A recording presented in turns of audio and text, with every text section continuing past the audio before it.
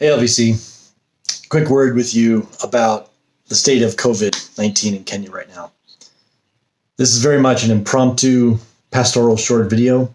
I just want to share with you my heart a bit, update you a little bit on what we've been talking about as LVC leadership, but just also express with you the alarm, the concern of what we see happening in Kenya right now. I'm recording this on Friday, the 30th of November. October. Told you this is very impromptu. 30th of October, and yesterday, the 29th, Thursday, Kenya set a record number of cases. Of course, we see cases exploding in Europe, across the USA, other parts of the world. And so it is concerning to see what's happening, in part because we're just struggling with pandemic fatigue. So we have rising cases amidst pandemic fatigue and an increasing laxity in our behavior, because we're tired of this. We want to go out and be social, do certain things as much as we can. And if you're like me, you struggle because you're trying to do different things yourself to be safe, but maybe you've gone out and doing things that you certainly didn't do in April and May.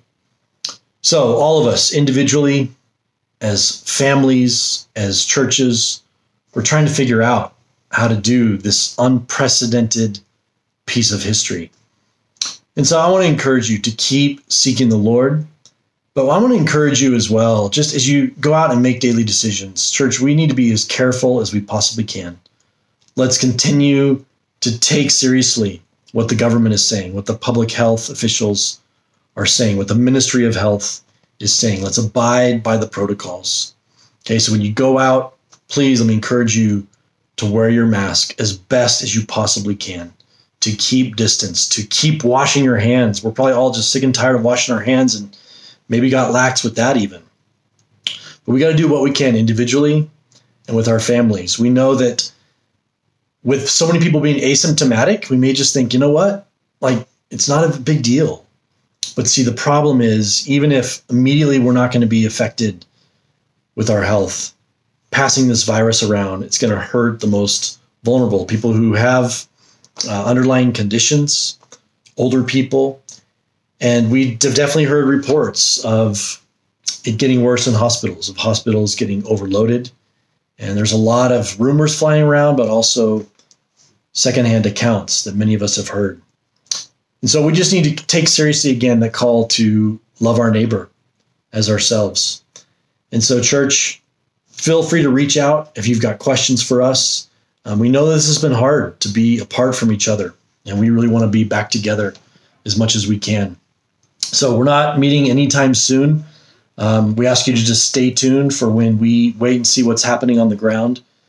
But as of right now, we're going to stick with virtual for our Sunday sermons and kids' video lessons. We're so thankful for an amazing team that's been working hard on that. Pastor Isabella and teacher Claire and so many others. Our intern, Victor, the songwriting. So with home groups, we do have groups that have wanted to start meeting up. Of course, a lot of this has been going on. These ideas and desires expressed before this last week where cases are exploding.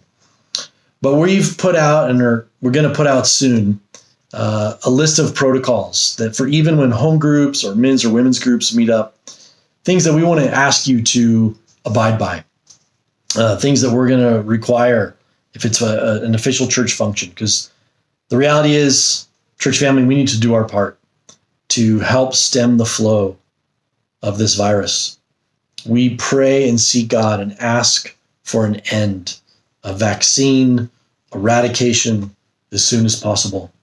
And probably the hardest part is just the waiting, the uncertainty. And I'm personally been struggling with that. It's been an up and down week for me.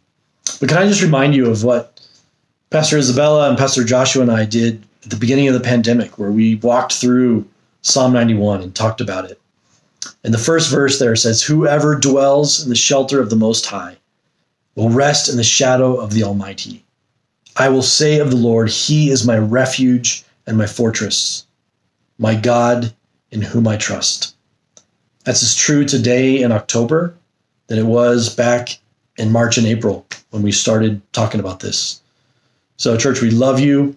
We know this is hard, but we're with you. Please let us know how we can come alongside you during this difficult time. God bless.